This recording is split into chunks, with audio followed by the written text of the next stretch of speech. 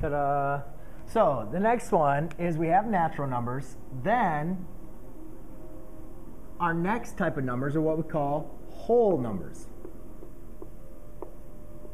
All right? And I got all this big space for all this stuff, but really all whole numbers are natural or counting numbers with the addition of 0. And, you know, not really to get too much into this, but we know our counting numbers, right? You count things like 1, 2, 3, 4.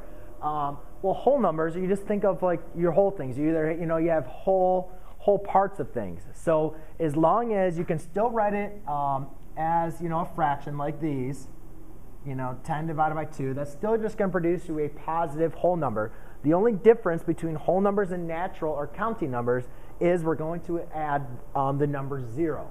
And, you know, we don't really count 0. That's why we don't include 0 in the counting numbers or the natural numbers. However, it is a whole number. So whole numbers is going to be all including counting numbers. Now we're going to add in 0 as well. And, you know, also whole numbers, you could do like 8 and all the rest of these, all included, are still all whole numbers. All right, and there you go.